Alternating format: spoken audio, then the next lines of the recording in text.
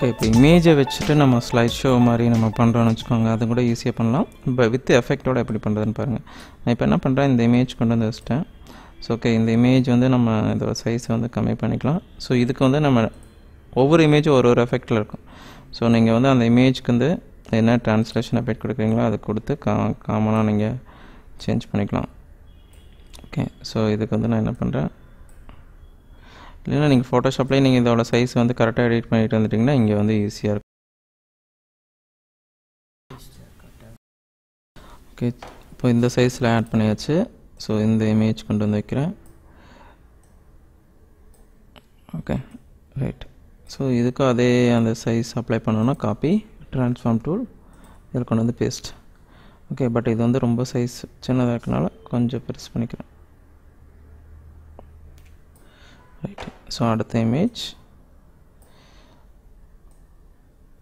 Okay, இது size ரொம்ப பெருசாக இருக்கனால பேஸ்ட், ட்ரான்ஸ்ஃபார்ம் டூ.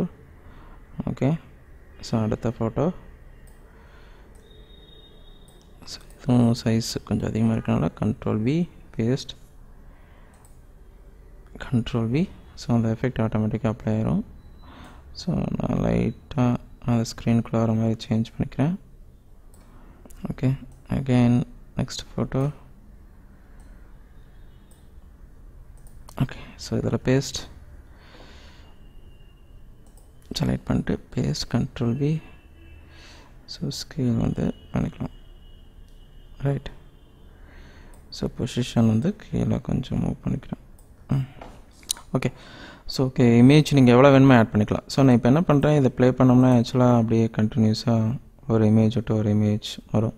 ஸோ இதை வந்து நம்ம என்ன பண்ணலாம்னா எஃபெக்ட்ஸ் யூஸ் பண்ணி பண்ணலாம். ஸோ நம்ம ஏற்கனவே ட்ரான்சாக்ஷன் எஃபெக்ட் யூஸ் பண்ணியிருக்கோம். ஸோ என்ன பண்ணுறோன்னா என்ன ஸ்லைடிங் ட்ரான்சாக்ஷன் எஃபெக்ட் வந்து இதில் போயிட்டு transactions. So different type of transactions ஒன்று வந்து ஒன்றுக்கு நான் ஜூம் பண்ணிக்கிறத லைட்டாக பண்ணிட்டு நீங்கள் என்ன ட்ரான்சாக்ஷன் வேணுமோ இப்போ பார்த்திங்கன்னா இது கொடுத்தோன்னே ப்ளே பண்ணால் okay, right. Slide transactions move பண்ணிக்கிறேன். ஸோ இதில் போய்ட்டு ஜஸ்ட் இப்படி கொடுத்தோம் அப்படின்னா ஓகே, ரைட். ஸ்வாப்,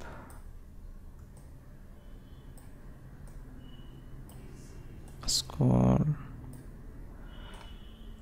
ஸோ ஒரு ட்ரான்சாக்ஷன் அப்ளை பண்ணிக்கலாம். ஸோ இப்போ பார்த்தீங்கன்னா ஃபஸ்ட் வந்து அப்ளை பண்ணுறேன்.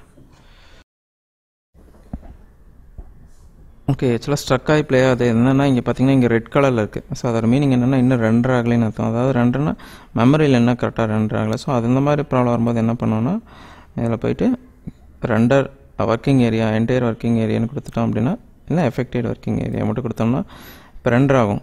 ஸோ ரெண்டர் ஆனதுக்கப்புறம் பார்த்திங்க அப்படின்னா இது கொஞ்சம் எல்லாமே க்ரீன் கலரில் மாறிடும். ஸோ நம்மளுக்கு ப்ளே பண்ணி பார்க்கும்போது ஃபாஸ்ட்டாக ப்ளே ஆகும். ரெண்டர் ஆயிடுச்சு. இப்போ பாருங்கள், அது ஆக்சுவலாக க்ரீன் கலரில் மாறிடுச்சு.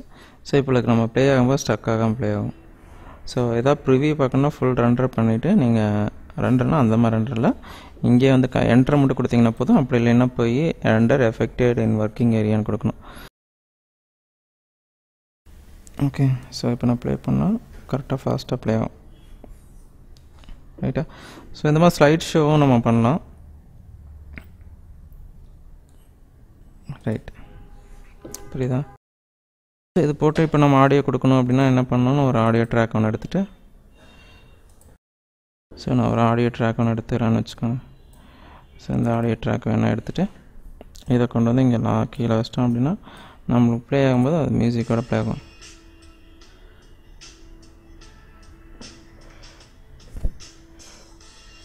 ஓகே, ஸோ இந்த மாதிரி வந்து நம்ம க்ரியேட் பண்ணலாம் வீடியோஸ். இந்த வீடியோ உங்களுக்கு பிடிச்சிருக்குன்னு நினைக்கிறேன். இதோட கண்டினியூஷன் வந்து நெக்ஸ்ட் வீடியோவில் வந்து நம்ம பார்ப்போம். இந்த வீடியோ உங்களுக்கு பிடிச்சிருந்துன்னா கீழே இருக்கிற சப்ஸ்கிரைப் பட்டனை வந்து ப்ரெஸ் பண்ணுங்கள். அது பக்கத்தில் இருக்கிற பெல் சிம்பிளையும் ப்ரெஸ் பண்ணுங்கள். நாங்கள் நிறைய வீடியோ வந்து அப்லோட் பண்ண போகிறோம். அதோட நோட்டிஃபிகேஷன் உங்களுக்கு ஆட்டோமேட்டிக்காக வரும். இன்னொரு வீடியோவில் உங்களை மறுபடியும் மீட் பண்ணுறேன். Until then, bye. Thank you.